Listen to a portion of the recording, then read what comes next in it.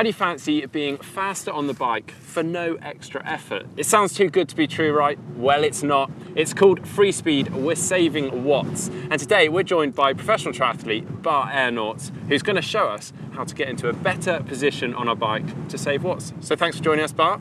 Happy to help, guys. So here are Bart's bike position tips.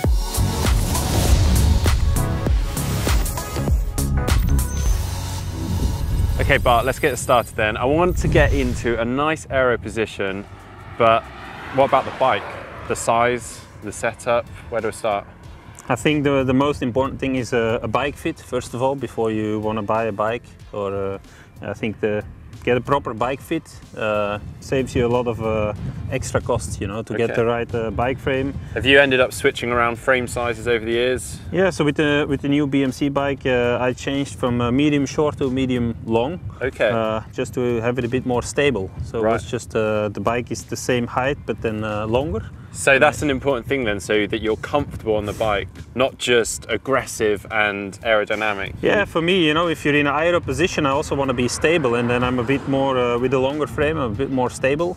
I can have the same position on the bike, but the pads are a bit different, and I'm not too much in front of the, you know, not with all the weight in front of the bike. So I just took a longer frame for the stability, and I think in general a proper bike fit to be comfortable on the bike and on the ride bike. Okay, Bart, so talk to me about the front end and your setup with the bars.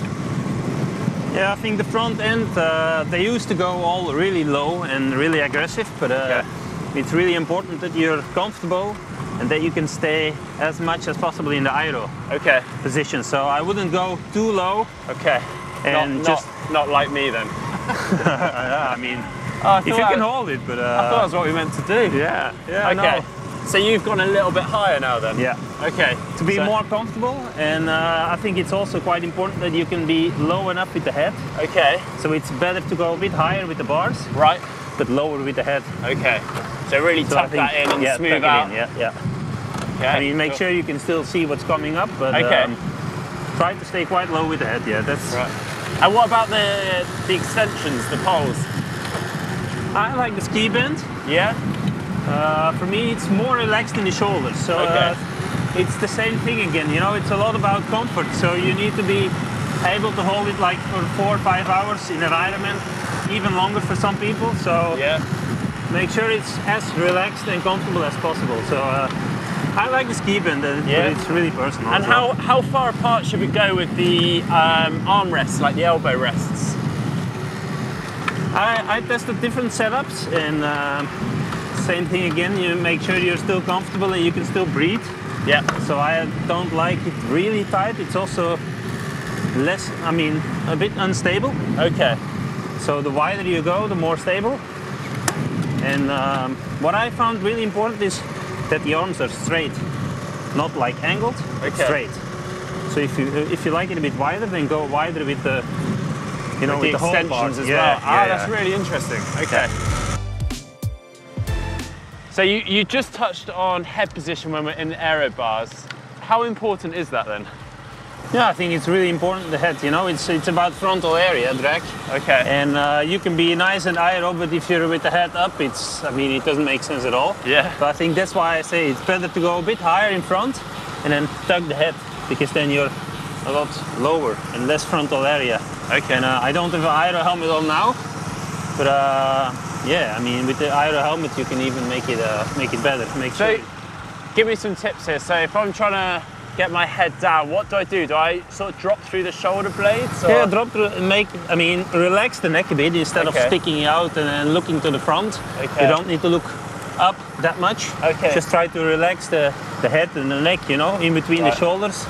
Just comfortable, you know. Okay, it so shouldn't nice be relaxed here. Yeah, nice relaxed. Okay. At least this way you can hold it, and then look a little bit to the front.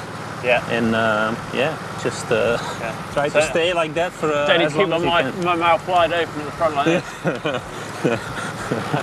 No, it's nice relaxed head, looking down a little bit, and go for it.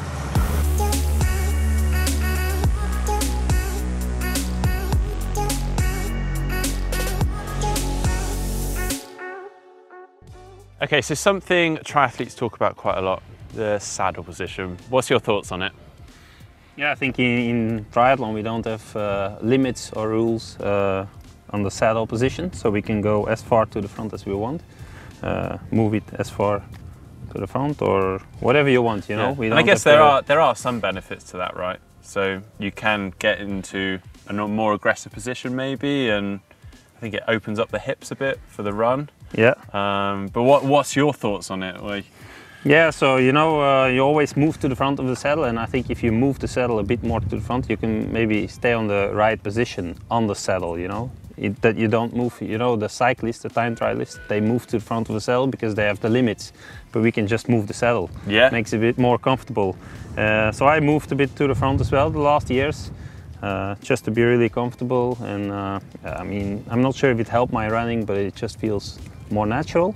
And I have some nice grip.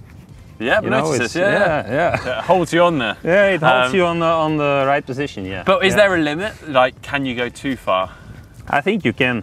For me, what I feel personally, if I move the saddle too much to the front, the handling of the bike, especially on the downhills, is I don't like it that much. Especially down the hill, yeah, you don't have that. Which we get a lot of in triathlon. We don't just hit hand flat. Yeah. 50 mile, 25 mile time trial courses. We've got up, downs. Up, down, yeah, corners. turns. So I think the bike handles a lot better if you yeah, don't move the saddle too much to the front or move the body backwards on the saddle. Okay. That helps a bit as well. So if you go down the hill, move the weight more to the back, you're a lot more stable and you have a better feeling on the bike.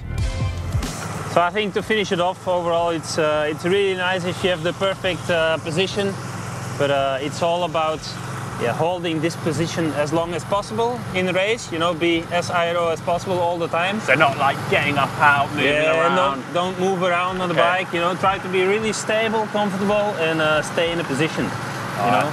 Gotta be not going up, down, you know, like moving a lot. If you can't hold the position, then try to pick another position that you can hold and be stable in for as much as possible. So there we go. If you'd like to go faster on the bike for no extra effort, listen to this guy because he certainly knows a thing or two about riding his bike. Thanks for joining us, Bart. Great to have you. More than happy. If you like this video, click on the globe to subscribe to GTN. If you want to know more about bike upgrades, click down here. If you'd like to do an FTP test and find out how to, just click down here.